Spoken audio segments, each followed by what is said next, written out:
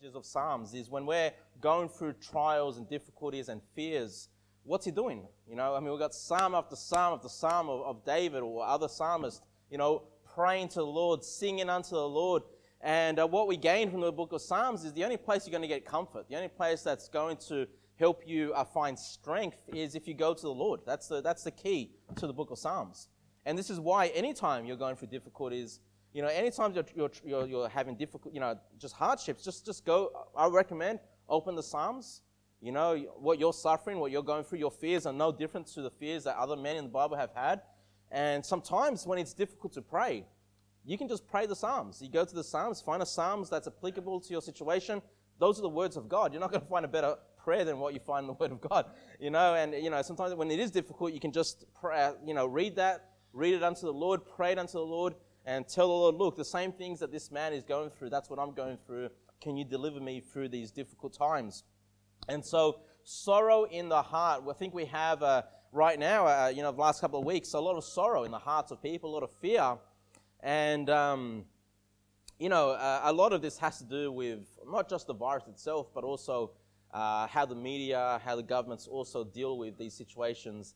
And there is always a push for fear. You need to understand this. You know, what we're dealing with, you know, I'm not saying there isn't a virus. Of course there is. All I'm saying to you is, you know, when the world wants to guide you and direct you, they're not going to lead you to fear the Lord.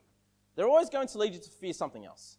You know, the greater fear that they're looking for is for you to turn your eyes away from the Lord and turn your eyes toward maybe themselves or, you know, or other people. And as we're going through the end time series, we learn about the Antichrist and the beast. And of course, at some point, he's going to draw all men unto him. He's going to, you know, people's eyes are going to be upon the Antichrist because we've gone through all those famines and pestilences and wars. People are going to be fearful. They're going to be looking for an answer, a solution. And there comes the Antichrist with his solution, you know. And so, you know, what we find in these difficult times, and, you know, I've never lived through anything like this before. You know, even the other hysterias that have been, you know, the Y2K and different viruses, the swine flu and the bird flu. And, I mean, what else have we gone through? I don't know. There's been many end times prophecies, 2012, remember that, the Mayan calendar. There's always something going on, right? And but I've never seen the world react the way they do, they have with this virus, with this coronavirus.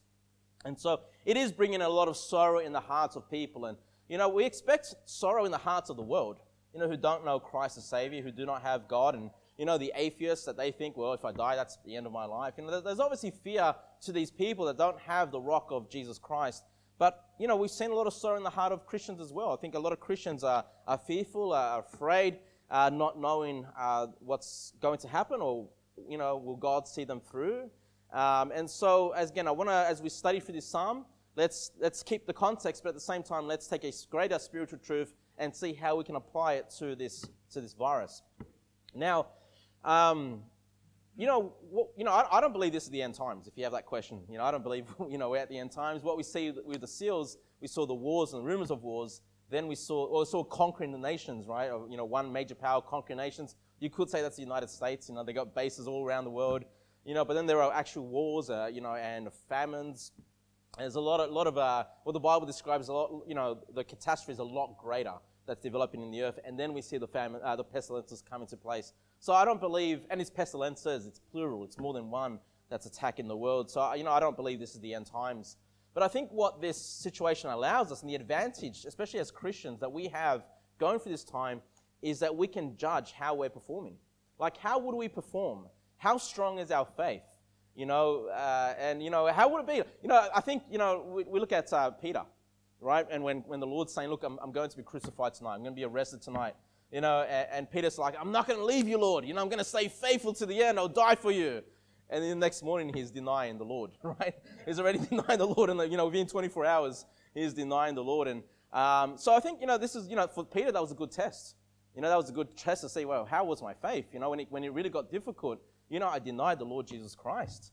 And of course, by that self-examination for himself, he became a great Christian, became a great leader after the ascension of Christ. And so what I think the advantage for us is to see, you know, how well are we performing? How's our hearts? Do we have sorrow in our hearts? Do we have fear? Are we fearing the Lord? Are we closer to the Lord? You know, how are we reacting? How's our faith holding up? I think this is a great time to examine ourselves And if you find some weaknesses, listen, brethren, I'm made of flesh and blood. I have some concerns. I would be lying to say that I've never had any of those fears of the virus creep in a little bit. But overall, I do trust in the Lord. I think one of my personal advantages is being a pastor, because it's kind of like, well, you've got to be an example, right? You've got to be strong, for your family, for your church, and so that's a personal thing that keeps you motivated, keeps you pushing ahead, serving the Lord. And what I find in difficult times is, some people will desert the Lord in difficult times. Some people will be less faithful to the Lord, but some others will desire nothing more but to draw strength from the Lord. So again, I want you to be able to sort of just look at these passages and compare, how are you doing? Don't ask, how is brother so-and-so doing? How is sister so-and-so doing? Ask, how am I doing in light of the current events? So when we look at Psalm 13, verse 1, we notice immediately here a bad state that David is in. He says, how long wilt thou forget me, O Lord, forever? How long wilt thou hide thy face from me? So as far as David is concerned at this point in time, the beginning is, the Lord's deserted me. He's turned his face away from me. How long is this going to go on, Lord? Is this forever? Have you deserted me forever? And if you can keep your finger there, go to Ezekiel 39, please. Ezekiel 39. Because the thought would be, well, surely God has not turned his face against David. No, the Lord can turn his face away from you. Okay, that can happen. That's why it's here in the Bible. These things can happen. Go to Ezekiel 39, verse 23. But I want you to understand, why would God do such a thing? Okay? Now, we know that, Jesus promises us that, that he'll never leave us nor forsake us. When it comes to that promise, again, we're talking about our position with God. We're saved, we're born again, we're a child of God, we have the righteousness of Christ. When God the Father looks at us, he sees the righteousness of Jesus Christ. We're his child. He will never leave us and forsake us in that sense, okay? Our position before God. But don't forget, we have our walk with God. And, by our walk, if our walk is filthy, if our walk is faithless, God can hide his face from us. And this is when you'll feel that God is distant. You feel that God is not answering my prayers. And, you'll have this sensation that, just where is the Lord? Where is my strength? Where is my comfort? And it won't be there. But I want you to understand, it's not because the Lord's done something wrong. It's because you've done something wrong. It's because you've sinned against the Lord. Look at Ezekiel 39, verse 23. Ezekiel 39, verse 23. Of course, the application of this is with Judah. Remember how Judah had turned against the Lord? Then this is all speaking about the prophecy of the Babylonian captivity to come, and the people will be scattered. But let's take the spiritual truth unto us, verse number 23. And the heathen shall know that the house of Israel went into captivity. Why? For their iniquity. Why? Because they trespassed against me. What did God do? Therefore hid I my face from them. So why would God hide his face from his people? He just told us why. Because of our iniquity. Because we've trespassed against God. And brethren, if you're feeling that God is far away, it's not because he's far away. He's exactly where he's always been. Right? Jesus Christ the same today, yesterday, and forever. It's that you've sinned against God. You've trespassed against God. And listen, if you're fearing this virus, more than you're fearing the Lord God, that's a sin. To put something in the place of God and fear something as though you were fearing God, that's a sin. And when you do such things, the Lord's going to hide his face from you. Okay? It's because you've trespassed against him. Let's keep reading. Therefore hid I my face from them, and gave them into the hand of their enemies, so fell they all by the sword. Look at verse 24. According to their uncleanness and according to their transgressions have I done unto them, and hid my face from them. So again, God says, look, the only reason I'll hide my face from you is if you are unclean, if you have trespassed against me. Let's keep going, verse 25. Therefore, thus saith the Lord God, now will I bring again the captivity of Jacob, and have mercy upon the whole house of Israel, and will be jealous for my holy name. So does God want to be merciful to those that have sinned against him? Of course, right? He wants them back. And the only way that Judah was going to learn their lesson was to allow them to go into captivity, to allow them to be in hardships and these, away from their land, away from their possessions. This was going to be the thing that would bring them back to the Lord. God wants to give you mercy. And sometimes, in order for God to give you his mercy, he's going to allow you to go through some hardships. And brethren, look, we all sin every day. Allow this coronavirus, allow the concerns about this. Let it be a situation where you're asking for God's mercy, where you can self-examine and say, Lord, I've got sin in my life. Maybe I've not confessed my sins to you for a while, Lord. Maybe there are major things upsetting me. Lord, allow this situation to break me. Allow this situation to be one where I'm seeking your mercy. Verse number 26. After that, they have borne their shame and all their trespasses whereby they have trespassed against me when they dwelt safely in their land, and none made them afraid. Look at verse number 26, just the beginning. After that, they have borne their shame. That's what we need to do, right? So our sin brings us shame, and we need to get to that point where we're broken, where we have that contrite heart.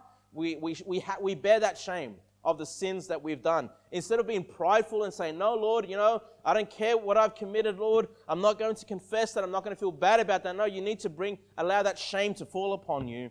Verse number 27, when I have brought them again from the people and gathered them out of their enemies' lands and am sanctified in them in the sight of many nations, then shall they know that I am the Lord their God, which caused them to be led into captivity among the heathen. But I have gathered them unto their own land and have left none of them any more there. So God promises them, look, you get right with me, you bear that shame for the period of time, then you'll know that I'm your Lord thy God. They've forgotten the Lord God. They had forgotten. And so God allows this difficulty so they can remember who their true God is, right? And they come in shame of their sins. And look at verse number 29. Neither will I hide my face any more from them, for I have poured out my spirit upon the house of Israel, saith the Lord God. So does God want to hide his face from you? No, he wants you to be, with that broken and contrite heart. He wants you to come bearing the shame of your sin, confess it unto the Lord, remember that he is your Lord God, and then he will shine his face upon you once again. Neither will he hide his face anymore from them. And what did it say? He'll pour out his spirit. If anything's going to help you through hard times and difficulties and fears, it's the Spirit of God. We need the fullness of his Holy Spirit in our lives so we can continue serving him, continue remaining faithful.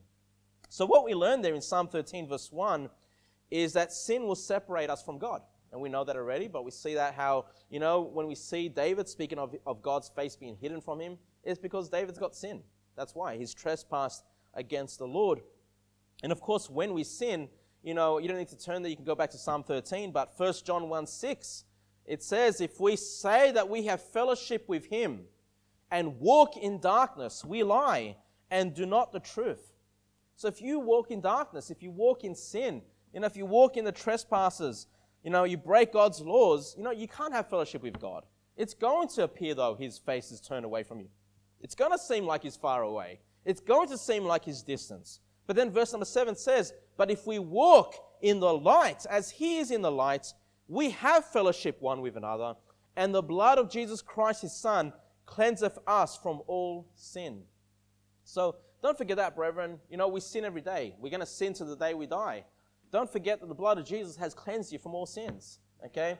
And so even the sins that you've done and you feel guilty and you're not going to the Lord and confessing them, they've been paid for already by Jesus. Just go and confess those sins to the Lord so you can be in fellowship with him, so you can be walking in his light.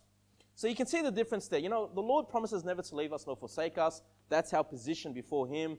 But if we walk in darkness, we will lose the fellowship. God will hide his face from us, as it were, not because God's gotten distance, is that we've gotten away from the Lord because of our sins. And, Hebrews 13 verse 5 says, let our conversation be without covetousness, and be content with such things as ye have. For he hath said, I will never leave thee nor forsake thee. We need to remain content with what God has given us. Now look, my toilet paper supplies are running low. God says, be content, all right, with what you have. And look, we may not have, all the foods that we love to eat because the shelves are getting a little bit bare in the shopping centers. God wants us just to remain content. Just remember, he's looking out for us. And again, as a father with a big family, with a lot of children, my biggest concerns are, am I able to provide? Are my kids going to be fed? Are they going to have a full tummy? by the end of the day. I need to be content. God will take care of the rest of it, right? He promised me he will never leave me nor forsake me. And so, brethren, once again, if God seems distant, go and confess your sins to him. I think this is an area where I sometimes forget, to do this. And, I think there's I don't hear a lot of preaching on this. I don't know why. I don't know what it is, Go and confess. I don't know if it's because we, as Baptists, we think of the Roman Catholic Church, and how they've got to go into to the priest and get into that little box and confess their sins, say 10 Hail Marys and you'll be right with God. But no, we need to go to the Lord God. We can go directly to him because Christ is our mediator. He is our high priest. He has given us that opportunity to be direct there in the throne of God. But we are called to go and confess our sins to God on a regular basis, not for salvation, but to remain that, that faithful walk with God, that faithful fellowship with our Lord God. Psalm 13 verse 2. Then he says, how long shall I take counsel in my soul? Now before we read the rest of it, so we see that David is taking counsel, right? The Lord seems far. He's seeking counsel. Now there's nothing wrong with getting counsel in general, okay? The Bible in fact many times instructs if you need wisdom, if you need guidance, go get some counsel. The book of Proverbs is filled with taking counsel. But again, the book of Proverbs is also, warning you about what counsel you get. Make sure it's biblical counsel, make sure it's godly counsel, make sure it's not the counsel of this world. But we know here that David is taking the wrong kind of counsel because he says, how long shall I take counsel in my soul, having sorrow in my heart daily? Listen, the counsel that David is seeking for is not alleviating the sorrow in his heart. It could be escalating very much the sorrow in his heart. Not only does he have sorrow in his heart, he has it daily. Every day he's suffering with this sorrow. He's not getting the right counsel here. And then he says, how long shall mine enemy be exalted over me? And brethren, we know the media. We know they're there to bring fear into our hearts. You know how they get ratings? By making you go back. They get paid by the advertisers by making you go back. And if you're afraid, you're constantly going to be checking the media. You're constantly going to put on Channel 9 News and Channel 7. And what's the latest? What's the Prime Minister saying? What's the health organization saying? And you're constantly turning on, watching the advertisements. They get paid. Okay? If they give you good news and say everything's fine, you're going to be like, well, okay, I don't need to turn it on anymore. I don't need to watch it anymore. But that's not their desire. That's not the goal of the media. Don't forget, the media is not a Christian organization.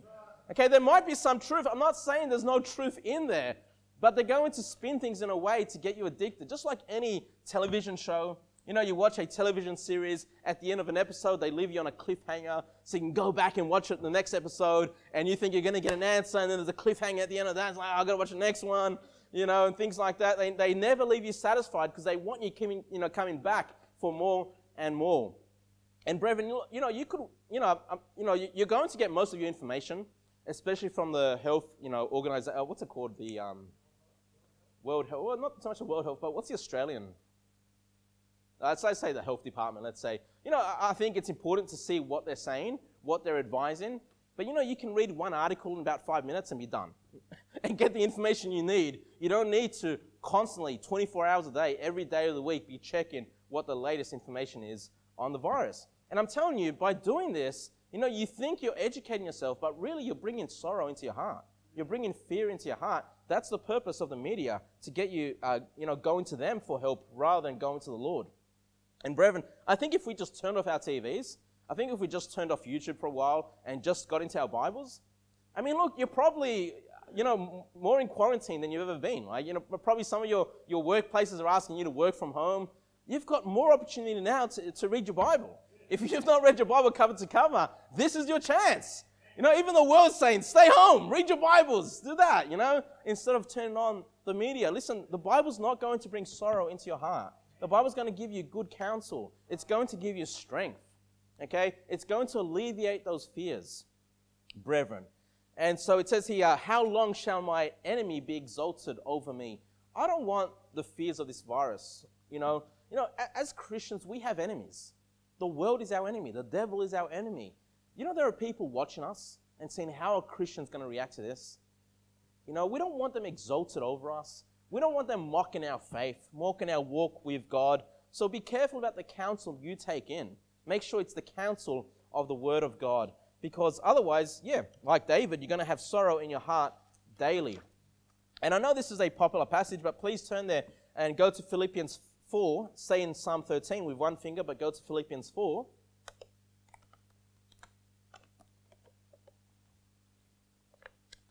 Philippians 4 verse 6. And I know it's always more interesting to learn about disasters and, the bad things in this world. But that's not what God wants us to have our minds on. Philippians 4 verse 6. Be careful for nothing. Say, what does that mean? That means I can't be careful about things? No. When it says careful, that means don't be full of care. Don't be full of worry, is what it's being said here. Be careful for nothing. That's the message of the Bible. All right? But in everything, by prayer and supplication, with thanksgiving, let your requests be made known unto God. So what's the teaching? Go to God. Take your thanksgiving. Take your prayer. Take your supplications. The things you need from God. Take it to Him in prayer. Don't be careful for anything. Verse number 7. And the peace of God, which passeth all understanding, shall keep your hearts and minds through Christ Jesus. Listen, during this pandemic time, you can be someone that has the peace of God. You can be walking the streets, all right, going shopping with a big smile on your face, singing the hymns, praising the Lord, and the people will look at you and say, why is this guy so peaceful? Why is he so happy? Because it says here that the peace of God which passeth all understanding. Listen, the world cannot understand the peace that you can have during these difficult times. But what's it doing here? You've got to go to the Lord. You've got to get your strength from the Lord. He shall keep your hearts and minds, it says here. He'll keep you established. He doesn't want you wavering. Verse number 8. Finally, brethren, and these things come together. Whatsoever things are true, whatsoever things are honest, whatsoever things are just. Now, brethren, look, like you, I've gone to YouTube. I'm sure you've done it. You're trying to get different sides of, this virus, trying to find the truth. I don't think anyone's got the full truth. I'm sure everyone's got a little bit of truth. Maybe there are things that we don't even know that are really the truth. And, all I'm saying is we could be buying into a lie or half-truths. I don't know. But the only place that I know there's full truth is in the Word of God. This is the only place that I can be assured whatever verse I read would not be to waste because it's the full truth. And look, there are different opinions out there in the internet world. You probably have your own opinions. I've had different opinions as the days gone by. What could this be? What could it be? What's the purpose behind this? All these kinds of questions. Is it just the judgment of God upon the world? Who knows? But here's the thing. I'm asked to focus on the things that are true. Let's go back to verse number 8. Whatsoever things are honest, whatsoever things are just, whatsoever things are pure, whatsoever things are lovely. Listen, going on YouTube and watching, videos in China of people collapsing, and blood coming out of their eyes or whatever, that's not lovely. All right? Or whatever other videos you might be watching of these viruses, that's not what God wants you focused on. If you do, that's where you're going to be fearful. That's where you're going to be worried about these things. We don't even know if these videos are even about this situation. To get all these videos of, CCTV and compile it all together, look, it could be videos of several of the last 20 years or so of different events going on. And someone's packaged it all together to make it seem like it's just about the virus. We don't know. We don't know. Think about how hard it would be for you to put out a video and get all the CC cameras, footage, and put it all into one video and publish it on YouTube. There's a lot of these videos making the rounds on the internet about how, all the Chinese are suffering. I'm sure they're suffering. I'm sure there are real cases of this. I'm not saying this is not real. All I'm saying is focusing your time on these things. That's not lovely.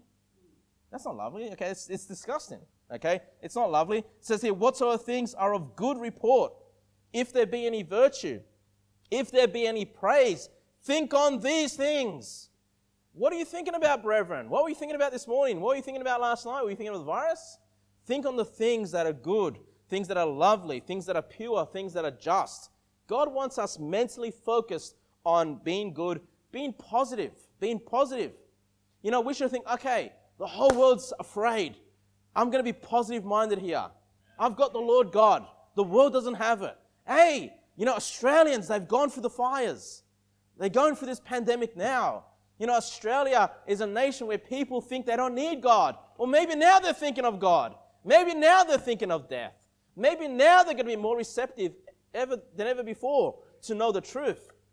I wonder who's got the truth. Oh, that's me. All right? Praise God. It's me. It's my church. We've got the truth. We can be the light of the world, you know, in this difficult time, in these dark times. Verse number 9. Those things, Philippians 4:9, those things which ye have learned and received and heard and seen in me do, and the God of peace shall be with you. What does he want you to do? He says, the things that you've seen, you've heard preached, do those things. Hey, this is the time to be doing more for the Lord. This is not the time to stop. Okay? We have the words of eternal life. I don't know about you, but I'm not actually afraid to die. You know, now look, have I been a Christian? There's been times in my life when I've been afraid to die? Yeah, of course. Okay, but as you grow, as you mature in the Lord, you know, I'm not afraid. I'm not afraid to die. I may have concerns, what happens to my family if I were to die? That's where my concerns might lie, but, you know, that's where, you know, you take other things in consideration, and I think I've already done that, so I'm not that concerned about their future. But I want you to be careful about the things you're meditating on, okay? How many hours yesterday did you spend looking up the virus, you know, reading about the virus, hearing the news? How many hours? And then how many hours did you spend reading your Bible? How many hours did you spend in prayer? You know, how many hours did you spend giving the gospel to someone that is lost and dying? You know, so I want you to have a good balance of these things. I'm not saying don't look at the virus, don't get information. I'm not saying don't spend some time on that, but look, I don't think more than 5 minutes. I don't think you're going to get any more. Someone that looks it up for 5 minutes, gets some latest information, with someone that's spending hours and hours and hours every day of the week. You'd be at the same place with the information that you have. Back to Psalm 13, please, verse number 3. Psalm 13, verse number 3. Let's just read this. So David says here, consider and hear me, O Lord my God, lighten mine eyes, lest I sleep the sleep of death. And that's the situation we're in right now. Everyone's thinking they're going to die. You know, or actually, except those that are at Bondi Beach. Did you hear about that? The people in Bondi, they all, you know, flocked to the beach on, was it Friday or something? You know, so I guess they were okay. But you know, that's Australians sometimes, right? Australians sometimes a little bit thick.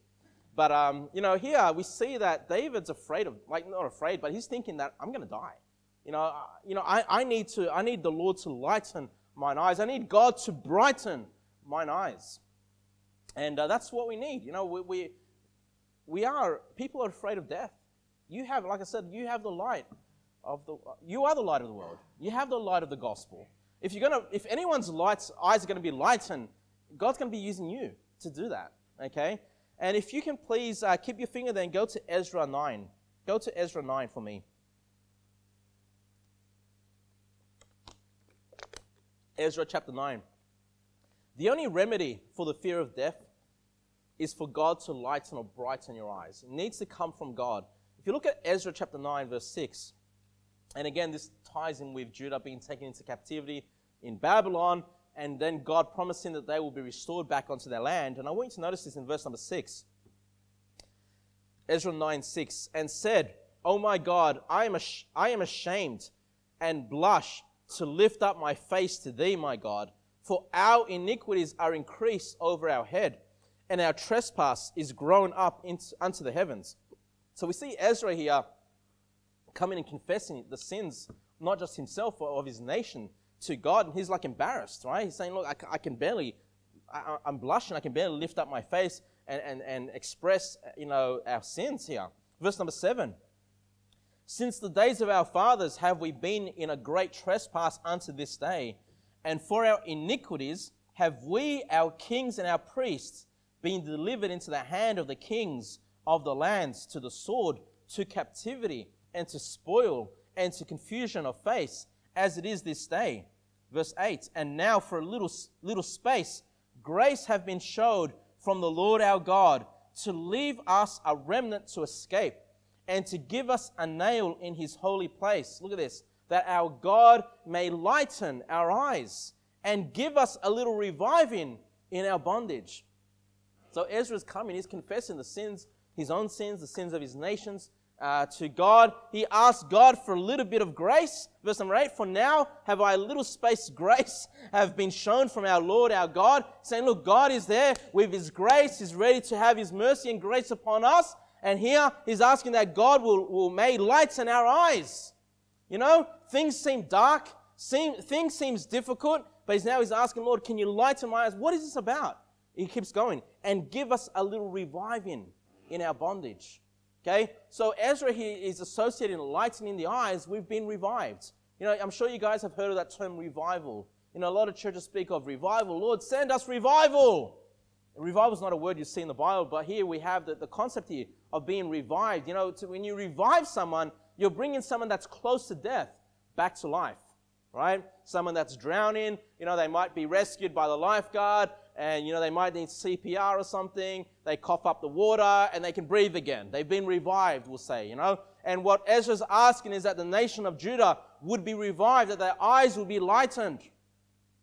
And brethren, if you're afraid of death, if you have a fear of this virus, you need a bit of revival. You need your eyes to be lightened. You know, you need to go to God and ask him, can you give me some of that life back once again? I need to come back. I want to be back where I used to be. That confidence, that zeal that I had for you, for your things, Lord, I need that back. And we need revival. You know, when David's asking for his lives to be lightened, he's asking God, give me revival. And, you know, we think that revival, in our churches, you know, we think that there's, you know, God's just going to, you know, snap his fingers and everyone's going to be full of the Holy Ghost and everyone's going to be up and praising God with their arms lifted up. And we're all going to go out and win the entire world to the Lord. And they think that's revival.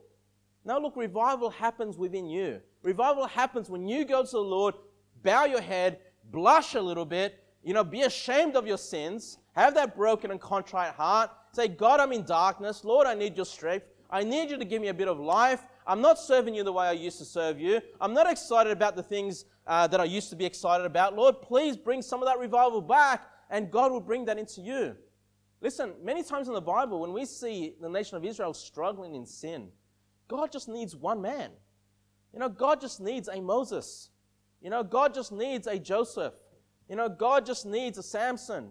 You know, God just needs a King David. Usually it's just one man that's revived, that's staying strong, that's got that power of God, and that one man can lead many.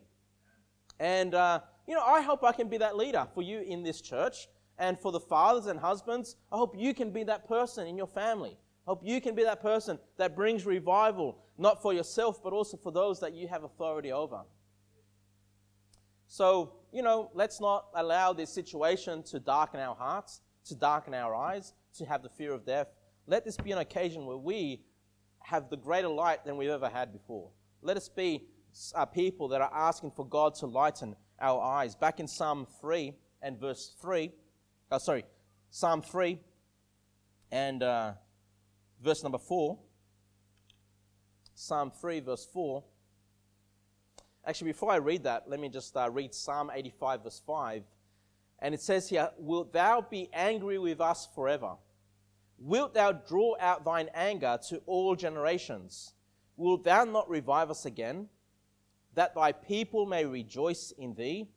Show us thy mercy, O Lord, and grant us thy salvation. Okay, so we see another call for revive us. Will thou not revive us again? In fact, that's where we get the lyrics for that hymn. Revive us again. You know, that's that hymn. Well, we need the Lord to revive us, but again, it's when we ask the Lord for our mercy. And it said here in verse number 7, show us thy mercy, O Lord, and grant us thy salvation. Let's tie it into this virus. You know, we want to be saved from this virus. We don't want to be infected. We don't want to suffer. We don't want to pass it on, especially to the elderly, especially to those that are compromised with this. We need God's salvation and we need God's revival. You know, we need these two things, but it comes from God. Yes, wash your hands. You know, yes, you know, be careful with how you interact with other people. You don't know how this virus can be spread. But at the end of the day, salvation is of the Lord. Salvation belongs to God, you know, and God's still in control. God still commands the seas and the winds. God still commands it all, you know. And if you have the virus, God can just stop it in its place right there, where you don't infect other people. I mean, God can do whatever He wants. You know, He's got full power over this thing. The virus is not out of God's control. You know, God's allowing this virus to accomplish whatever it needs to accomplish, okay? And just, you know, don't ever think that God has lost control over the events of this world. Now, the world has lost control, you know, but we are people of God.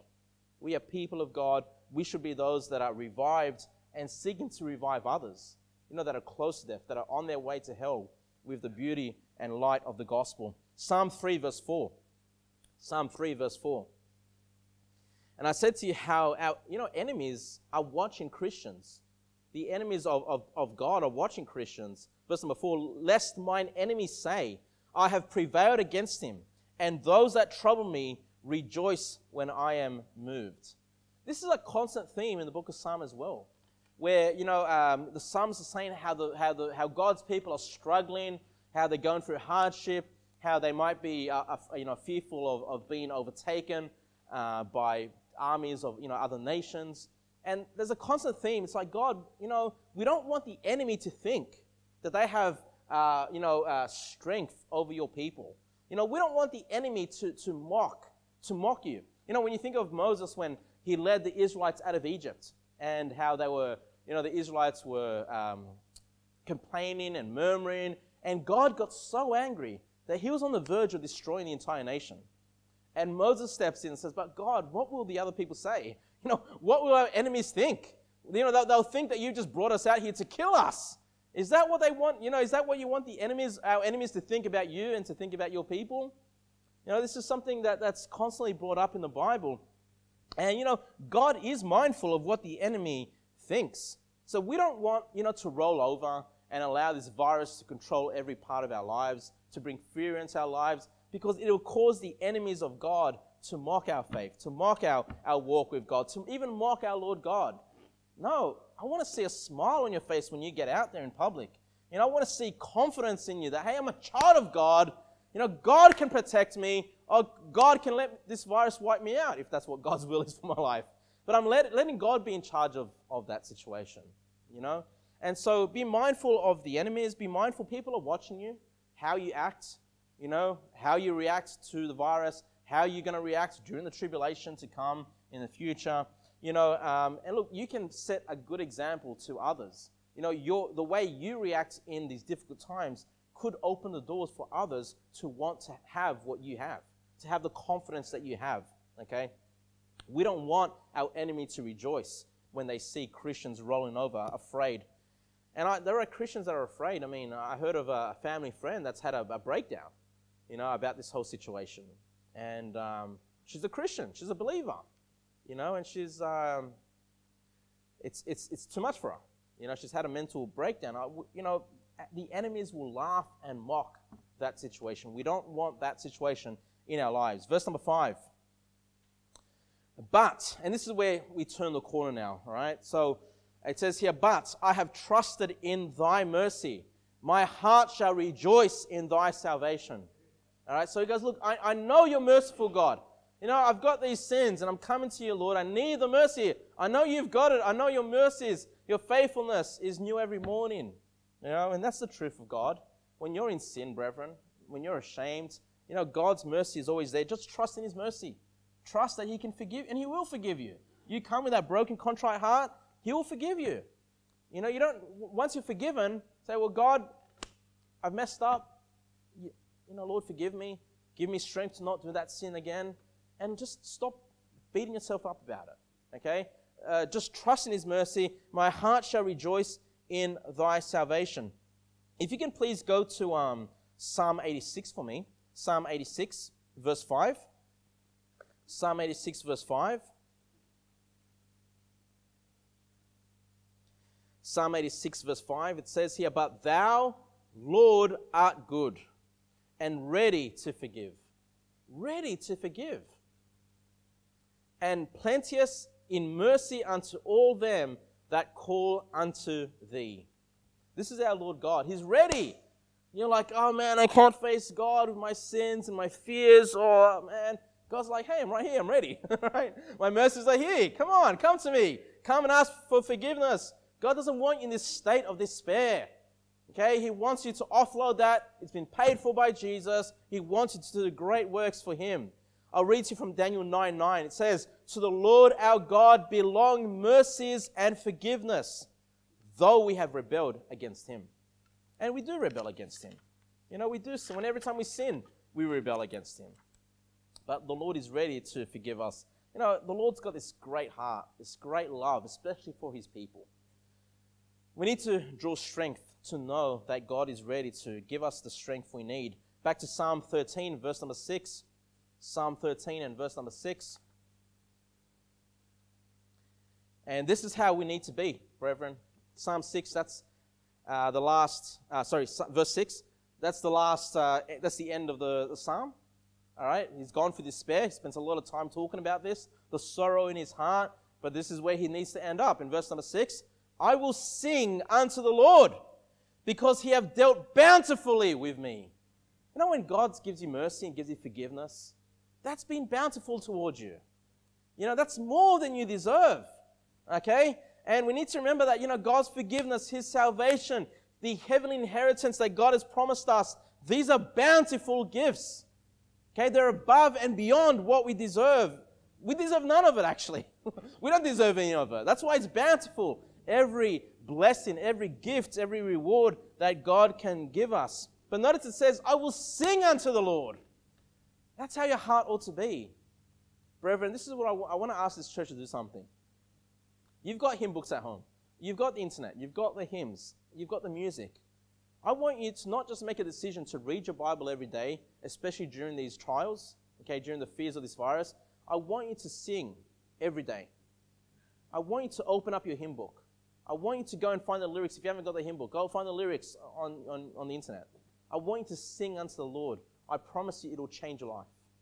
It'll give you strength. It'll make you happy. It'll put a smile on your face. You'll be able to walk out the doors and go, what virus? Who cares?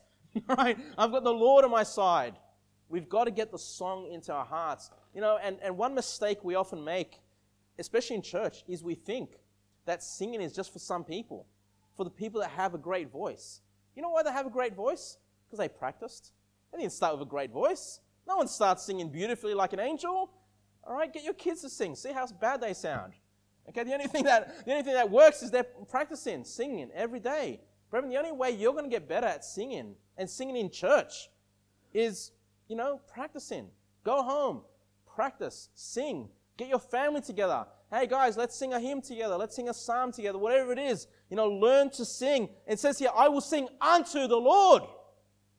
So when you sing, do it as unto the Lord. Do it as though you're standing and God says you're in heaven. God says, all right, Brother Jason, come up here and sing me a song. How would you sing? Right? I mean, even if you've got the bad voice, right? You're going to sing with a full heart. You've got Lord God there. You're singing unto the Lord. You're not singing to me. You're not singing to the song leader. You're not singing to this church necessarily, though we are to sing and teach one another, psalms and hymns and spiritual songs, those kind of things. But we're singing unto the Lord. Don't forget that, okay? And if you remember, who am I singing to? The one who died for me, the one who's forgiven me, the one that has given me mercy, the one who wants to give me strength, the one who wants to reward me in heaven. Boy, that's the one. That's my Father above. You sing unto the Lord. If you can just have that in your mind, it's going to change the way you sing. And when you sing, I'm telling you, it has an effect on your life. I know when I sing, it has an effect on how I preach. Sometimes I've got a bit of a sore throat. Not because I'm sick, because I've preached down in Sydney or whatever, and I get a bit tired, and I don't sing that much, I don't sing as loud, and I realize when I get up to preach, I just don't have it in me. Singing allows the Spirit of God to work in you, to strengthen you, to help you, serve the Lord. Brethren, please be a singing person. I don't care how bad your voice is. You may never sing as good as some other people, right? We had the special item. Remember Annie and Alex and how beautifully they sang? Hey, that was a blessing to see how they sang. But more important than listening to songs is for you to sing. I will sing unto the Lord, because He hath dealt bountifully with me. Hebrews 2:12 says, saying, I will declare thy name unto my brethren. In the midst of the church will I sing praise unto thee. Hey, you're having difficulty singing at home, come to church. Come and sing here. We'll teach you how to sing. If you want to be a song leader, you're hired. Okay? Get up here. Sing praise unto me. So look, saying, I will declare thy name unto my brethren. When we come to church, we're going to the brethren and say, hey, I'm going to declare the name of God to you. I'm going to tell you that I trust him. I'm going to tell you he's my Savior. He's my Lord. And the way I'm going to do this is by singing. The way I sing unto God is me giving testimony to my brethren how much the Lord means to me. Let's learn to sing. Let's have the songs of God in our hearts. And so, brethren, I was going to call this sermon Pandemic Self-Examination. But maybe that's clickbait, I don't know. Okay, Pandemic Self-Examination. But no, sorrow in the heart. Has this event brought sorrow into your heart? And I'm honest, yeah, it has a little bit. I'm sure it has a little bit to you. I'm sure. All right? But are we going to remain there? What counsel are we going to get? And once again, I do not believe that we're entering the end times.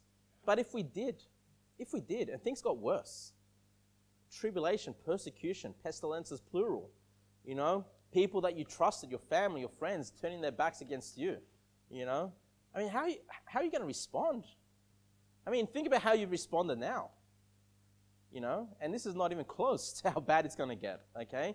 And if your faith has dropped, if your fears have increased, you're doing less for God, you're doing less Bible reading, you're doing less singing, you got to ask yourself, well, am I really ready?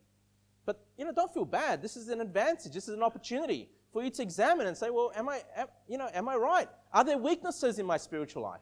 Are there weaknesses in my faith? And if there are, I need to get this right. So when the tribulation does come, I'm ready to face that. Like I said, Peter needed that opportunity, to deny Christ and then to be embarrassed and say, I wasn't ready, Christ. But then he was ready later on. He was very ready later on, And we need these opportunities. Take advantage. Take full advantage. Don't beat yourself up. Just say, look, Lord, I messed up. I'm weak. I've got flesh and blood. I've got a sinful nature, Lord. I've got the same fears, I guess, at the end of the day that I thought I had overcome them. I thought that I was going to remain faithful to you unto the end, Lord. I thought I was going to, never leave you. But, Lord, I kind of have, maybe, And please help me. Give me your mercy. Forgive me. I'm a little bit ashamed maybe of the things that I've been thinking about and the way I've been behaving. But Lord, allow this to be a learning lesson for me. Help me to, like King David. Before David was able to take on Goliath, he took on the lion, he took on the bear, then he took on Goliath. We need to allow these opportunities. Let's take this on, this pandemic. Hey, let's take a full advantage of this. Let's try our faith. Let's ask God to examine us as well. Where are we at? What do we need to work on? And so how are you responding to this pandemic? Verse number 1 in the psalm was, are you distant from God or are you closer than you've ever been? Verse number 2, what counsel are you receiving? Is it bringing fear or sorrow? Verse number 3, was it, are you preoccupied about death? Or are you seeking and experiencing revival? Verse number 4, are you given opportunity for the enemy to scorn your faith? Our enemy at the end of the day is the devil. Ephesians 4:27 says, neither give place to the devil. We don't want the devil, we don't want to give him place with this virus. Don't let the devil, find a foothold in your life because he's going to take full advantage of that. Remember, the devil's still going about, as a roaring lion seeking whom he may devour. He's still active today, okay, the devil. He's not afraid of the virus, okay? He's taking full advantage of this opportunity to be that roaring lion. Verse number 5, are you trusting in God's mercies? Are you asking for his salvation from this virus? Or, verse number 6, are you staying positive? Are you singing praises unto God? Let's examine ourselves in light of these verses. How well are you performing during this time? And again, we can take some further practical steps about this. How prepared are we, financially, brethren? The people that are going to suffer the most because of businesses closing down, the economy is crashing. It's our dollars. We've always known. If you know about finances, you've known that our money's never been based on anything anyway, right? So it's only going back. It's only going to where it needs to go, and that's zero at the end of the day. Okay, but at the end of the day, who's going to suffer the most during this time? People that live paycheck to paycheck. People that have not, put a saving aside. you know, that people that have not prepared themselves for difficult times, they're going to suffer the most. And brethren, you know, let this be a lesson. Let it be, well, next time I'm going to make sure I save up. Next time I'm going to make sure I don't pay, you know, stupid money to different subscriptions of cable television or whatever it is that you're, you know, all the waste of money that you're spending on. You know, maybe instead of, you know, eating out every day at Hungry Jack's or whatever, KFC, whatever, you know, maybe I need to set that money aside and have a little bit of flour on the side, a bit of rice on the side in case of any hardships, in case the shops close down. Hey, we should be prepared. You know, as Christians, we've gone through Genesis. What did we see with Joseph? God told him, hey, I'm going to give you 7 great years. You know, get ready for the hardship to come, the 7 difficult years to come. Let's take the lesson of a great man of God and be prepared for these things, not just spiritually, but also practically. You know, God has given us our families to look after, to nurture, to lead. We need to be mindful about these. Let this be a time where you can say, hey, am I ready? You know, how well am I doing? Do I have a plan B? Do I have a plan C? You know, am I ready to, you know, to go through these difficult times? Or your work for God. You know, are you doing less for God today? I think this is the time to do more for God. Honestly. And look, I don't know what the quarantine levels are going to be like. You know, I don't know if the government's going to say, hey, you can't go and knock doors on other people and preach to God. Look, that might come. And if that were to come, we just have to find some other ways to preach to God. You know, I do believe the government, and I want to make this clear, I do believe they have the power, they have the authority given by God to quarantine, to shut people up in case of disease or fear of spread of viruses. You know, we've got to give the government their rightful authority, which God has already given them. Okay, that was found in the law of Moses. That is something they can do. Okay, now of course our government's corrupt. You know that. Of course they're going to go beyond the measures that God has given them. Okay, but they do have that power. Okay, and so if they put certain restrictions, because of that reason, we need to be in obedience to that. I truly believe, but we just have to find some other ways. You know, we have the wisdom of God. We just got to find some other ways to do what we need to do. We've got to find other ways to meet in church. We've got to find other... Look, if they say we can't be in a building, we'll go to Little Mountain Commons. We'll go to the park. We'll sit down on the grass. We'll have church there. All I need is a Bible. All we need is a few hymn books. We'll be fine. We'll have church, probably have better church service than we've ever had, right? Out there in nature with the fresh air. We'll find a way. You know, if 10 of you have to be over there, 10 of you have to be over there, 10 of you over there, 10 of you over there, and, well, we need, you know, there's still more people, and we need more services. We'll do whatever it takes, okay? We'll do whatever it takes. And, brethren, one thing I've noticed, and I'll just share this, you know, obviously I've seen a reduction in the offering that's coming in this month because of this issue. And look, at the end of the day, you know, that's between you and God, you know. And I've been able to pay the lease for next month, so not to worry about that. But I've noticed that we've been able to pay it a little bit later than what I normally would be able to pay it. So keep that in mind. But at the end of the day, I don't care if we lose the building, because the church is not the building. You know, nothing's going to stop me from having the church, you know, the doors of church open. I don't care where it is. You know, if it's by the lake, we can do some baptisms, fine, if there's time for that, you know. But we just have to be smart. You know, let's allow the government to do what they have to do. God has given them certain powers, okay? And if they're at least obeying those powers that God has given them, well, good. I'll let them have that, okay? But let's be careful about how we're responding about this pandemic. You know, not just church, but our lives, our homes. You know, how's our enemies seeing us? Are we stopping to do the work of God? I don't want to stop. You say, well, what about other churches? What about other pastors? That's between them and God. That's between them and God, okay? And I realize that, you know, when it comes to times like this and pastors have to make certain decisions, they're going to be popular decisions, they're going to be unpopular decisions. Whatever decisions you make in church, someone's going to be happy, someone's going to be upset. And that's just a decision you've got to make, you know? And one thing I want to make very clear as well in church, that if people decide to stay home and not attend church, again, and I teach this extensively, every man has the authority of his home. Every man has the authority of his family. Every man is accountable to God for his family. And so if he decides not to be in church, fine. You know, he's got that authority. Just like the government has the authority to quarantine, that man has the authority to make certain decisions for his family. Okay? And we need to allow that. We need to allow, the boundaries that God has given us and the authority that God has given us. for different people, they might make different decisions than I would make. That's fine. Other pastors would make different decisions than I would make. That's fine.